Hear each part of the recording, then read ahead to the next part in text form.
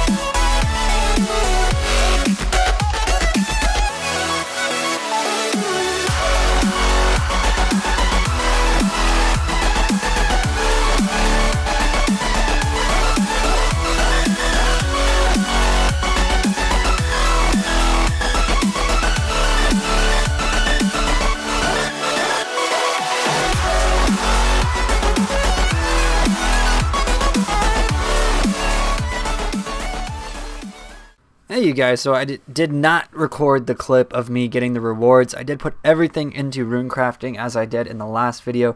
But as you guys can see right now, this is just some extra footage of me making some pineapple pizzas, which is actually a pretty decent experience. If you guys did not know that, it's about, what, 120, 150k experience an hour, and it's profitable. So yeah, just saying, throwing that out there, just in case you guys want to, pick that up or whatever. But yeah, so I hope you guys enjoyed the progress. I know I didn't talk very much, but again, this was just trying to play catch up because I did do the achievement diary. So now I can do, farm runs a little more efficiently. I don't have to invest in Falador tabs nearly as much, and it's going to be great because, it's nice. It's really nice. I'm glad I got it down and out of the way, but yeah, so right now we're just doing the pineapple pizzas, and I think we're about to get a level here pretty soon, but it's just cooking, so it doesn't really matter. It'll be like 73 cooking or something ridiculous like that. But yeah, so I'll see you guys in the next clip. I think I have a few magic longbows I need to sell. Alright, let's see how fast we can sell these. Let's see. Come on, I have quite a few. Quite a few. Come on. I can profit off this crap. Come on now. Come on, let's see if they sell instantly. Oh, look at that. Oh, 9 mil. Yeah. Alright, you guys, I got this right when I was editing the clip. So, oh my god, 85 tortsols have been unlocked. I didn't even realize I was that close. Guys, we only have 14 more levels. That's insane. Yeah, it's a lot of experience and money, but we're getting there. We can now do the highest level herb in the game. That is so awesome. Hopefully it's profitable. I know it's a wicked good experience. But yeah, so we do our farming every single day. I think we do magics twice a day, which is expensive as hell. We do papayas once a day, and then I do my herb runs about 3 to 4 times a day. So I know we're going to gain some experience here real quick, especially coming into the next few weeks when maybe I can be even more on top of my herb runs, maybe do 5 or 6 a day. I don't even know. I think it's 120 minutes in between them, but yeah. So thank you guys so much for watching. Make sure you answer the question of the day. I'm going to throw it up on screen here one more time. Just remember to like and comment down below, and I'll see you guys in the next episode. Tomorrow is Thanksgiving, so probably no progress there. I'll be working the next couple days, and but yeah, so I will see you guys probably early next week. And oh damn, a dead magic tree. That's a terrible way to end a